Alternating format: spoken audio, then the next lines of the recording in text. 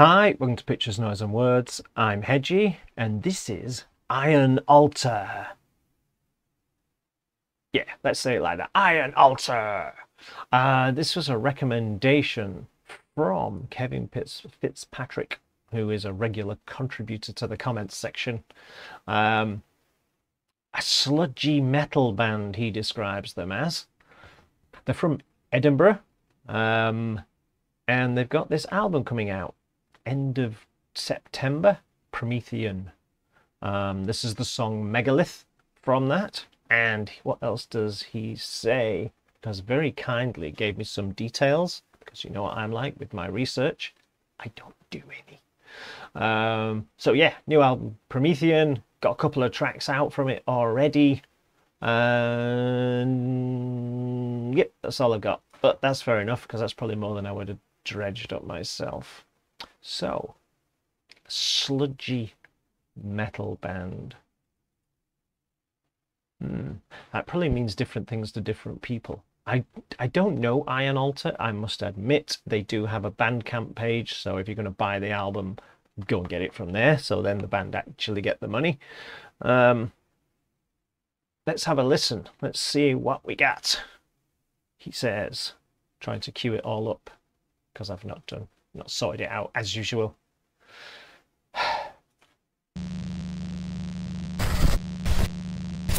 Totally failed. I totally failed. Now what I will do is I will pause this while I fix that problem. And again.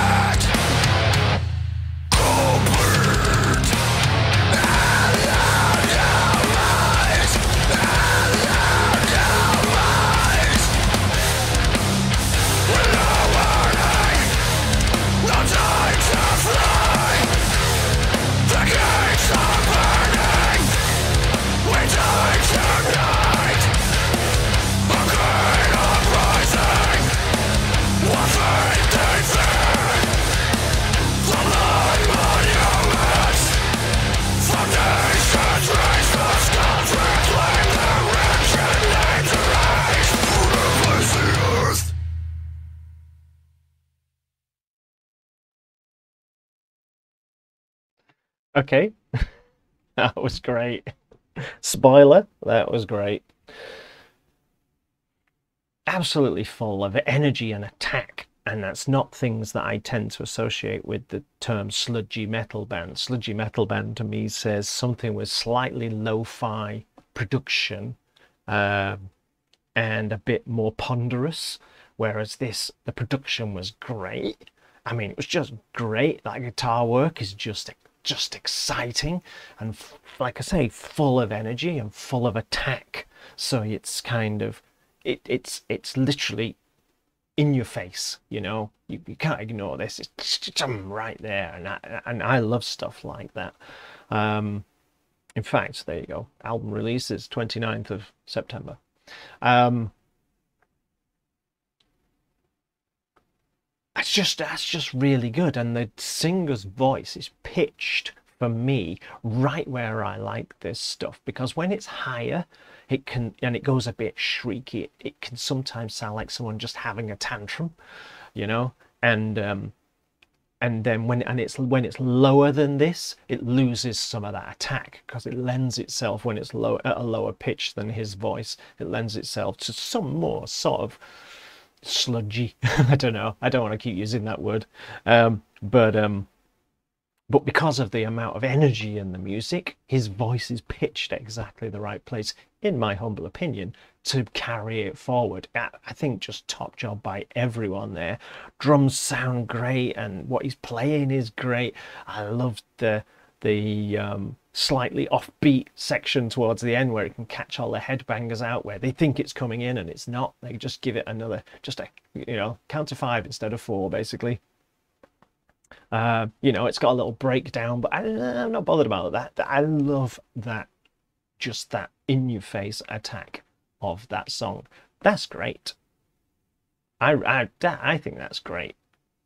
So therefore you must think it's great too. No, but I think it's great, and those are the reasons, which is kind of why I'm here.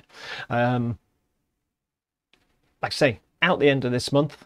Definitely check it out. Check out some of their other songs. It looks like they've got 2 or maybe 3 songs on YouTube. I'm not sure. Or they've got 2 and there's another one about to arrive on YouTube. But that's the first time I've heard them. Never heard them before. Never heard this song before.